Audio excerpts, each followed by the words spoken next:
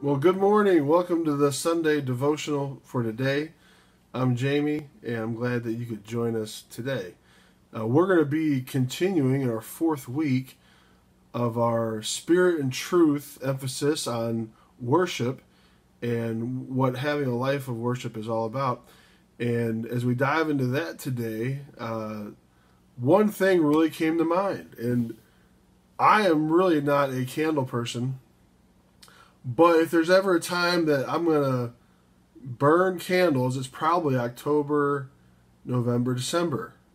Like with fall and with Thanksgiving and Christmas, it's probably the optimal time to have whatever holiday type fragrance you like burning in your home and just making that seasonal aroma that's so pleasing.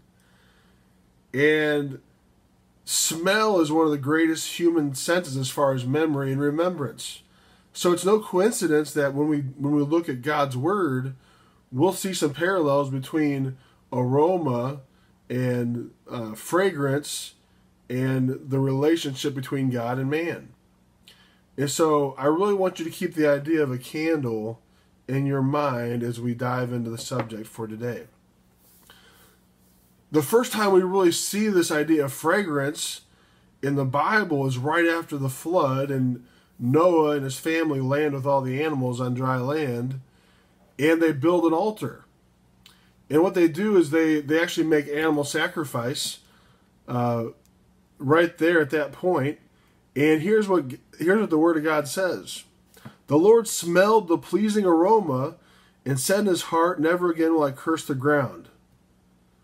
Never again will I destroy all living creatures as I have done." So literally right after the flood, Noah and his family, they have this sacrifice that they present to God. And he sees it as a sweet smelling aroma. And he makes this new promise. And then he really seals it with the rainbow as the signal of that commitment. Now what's interesting in the New Testament in Philippians, we see a very similar concept happening. Paul is writing to the Philippians, and he really breaks down what a life of worship is all about. He says, "I have received more than enough, and I am amply supplied. That I have received the gifts you sent. They are a fragrant offering, an acceptable sacrifice, pleasing to God. And my God will meet all your needs according to the riches of his glory in Christ Jesus."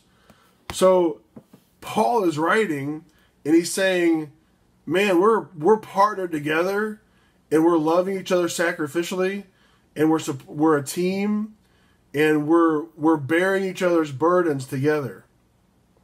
And because we're doing that, he describes it the same way that Noah's family, when they did the altar and the sacrifice, he's comparing it the same way. The same sweet aroma that God smelled at the animal sacrifice after the flood is the same thing that he smells when we are together in a life of worship. It's really cool when you think about it. And you know, Jesus is the ultimate sacrifice. So when we partner with him, and we surrender our lives to him, and we work together as the body of Christ, it creates a sweet aroma because it's a life of worship, and it's pleasing to him. And it doesn't stop there. In Revelation, we see this picture of bowls of incense in the throne room of God. And these bowls of incense are the prayers of the saints. So think about that. Old Testament, the flood, we have the animal sacrifice, sweet aroma. God reconnects with new covenant with humanity. Sweet aroma. Paul, writing the Philippians, partnered together, united, sacrificially loving each other to support the work. It's a sweet aroma, pleasing to God. Revelation into the future. Bowls of incense that are the prayers of the saints.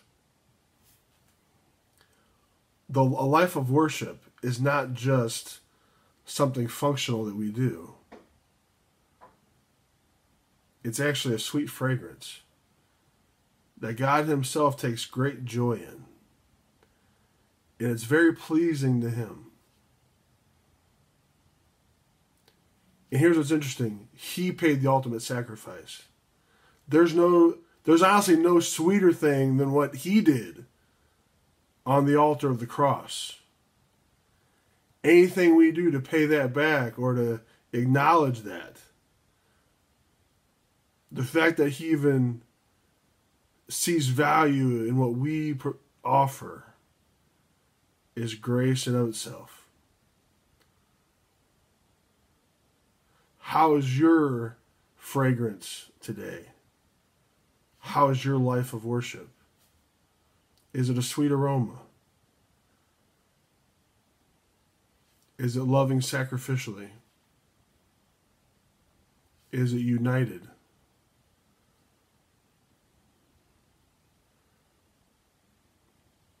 Let's live our lives like the Philippians, so that we may be a sweet aroma to our Father in heaven. Let's pray. Lord, I want to thank you for your word. I want to thank you for this whole concept of a life of worship as it being a sweet aroma. And Lord, I just pray, Lord, that as we come to a conclusion in this theme for this month, that we wouldn't just walk away from it thinking, man, that was kind of interesting and that was kind of neat. But Lord, that we would be changed and that we would seek to live lives that are a true reflection